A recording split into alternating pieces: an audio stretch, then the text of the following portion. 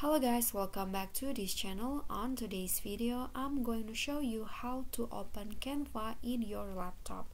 So if you're a Canva user and you probably use it more often in your mobile phones, I'm going to show you how to do that in your laptop to make it the editing more convenient. So what you need to do is just go to your browser and then type in the search engine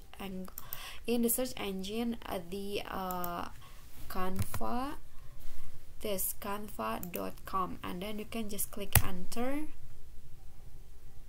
and it will be open like this. Okay, if you haven't logged in into your Canva account, just go to login. But if you're just like me, I've already logged in into my account in Canva on my laptop. Okay, that's so easy, right? That's all from me. If you got any question, feel free to drop it in the comment, and if you think this video is helpful, don't forget to click like and also subscribe for more contents. I'll see you all in the next contents. Bye bye.